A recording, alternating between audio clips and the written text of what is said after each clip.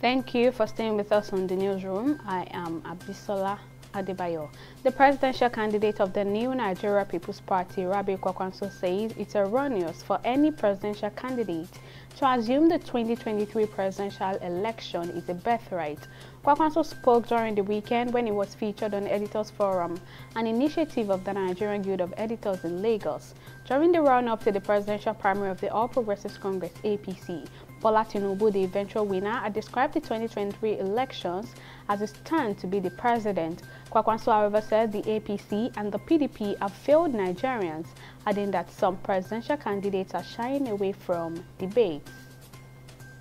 The Zamfara State Coordinator of the All Progressives Congress Presidential Campaign Council, Senator Kabiru Marafa, has argued that there is nothing wrong in a Muslim-Muslim or Christian-Christian ticket, saying the whole issue is hypocrisy. Marafa, who addressed journalists after a consultation meeting with various groups in Gusau, the state capital, assured the public that the party is committed to victory in the 2023 general elections. According to him, the APC always promotes unity among members and preaches peace. He said Nigerians should not be deceived as the country is not governed by religious principles. Ahead of the 2023 general elections, the Independent National Electoral Commission (INEC) has called for support to enhance women's participation in the election. The electoral body made the call at the Garki International Market during a sensitization visit, which was organized with the support of the European Union under support to democratic governance in Nigeria and aimed to educate women on electoral processes.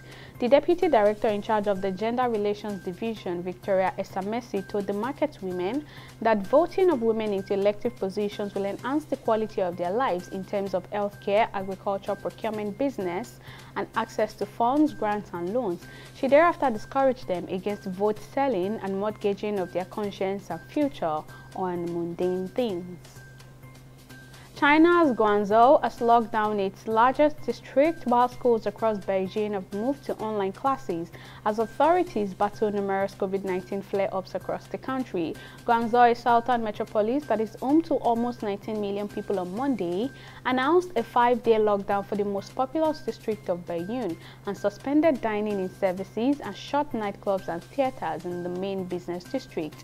COVID cases are rising across China with flare-ups in regions ranging from Zhengzhou in central Henan province to Chongqing in the southwest.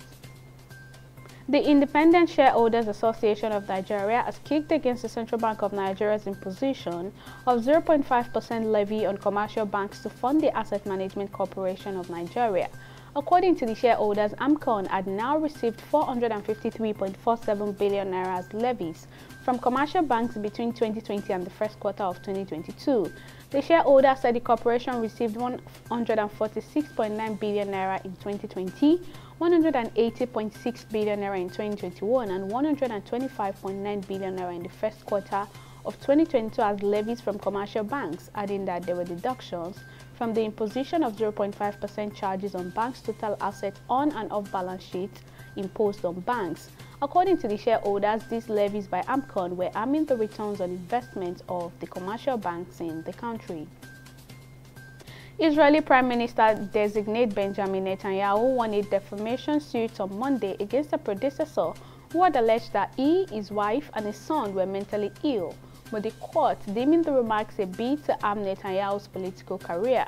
Netanyahu's lawyer hailed the ruling as the shattering of another libel, an allusion to his client's assertion of innocence in 3 grave trials that overshadowed his last term as premier and are complicating his efforts to retake power. Ehud Olmert, who served as centrist premier between 2006 and 2009, made the observation in a television interview last year, shortly before the conservative Netanyahu, then heading a caretaker government, was toppled by an alliance of cross-partisan rivals. England, Wales, and other European nations would not wear the One Love armband at the World Cup in Qatar because of the threat of players being booked. The captains, including England's Harry Kane and Gareth Bale of Wales, had planned to wear the armband during matches to promote diversity and inclusion. A joint statement from 7 football associations, however, said they could not put their players in a position where they could face sporting sanctions. Well, that's all on the newsroom for the day. Many thanks for watching.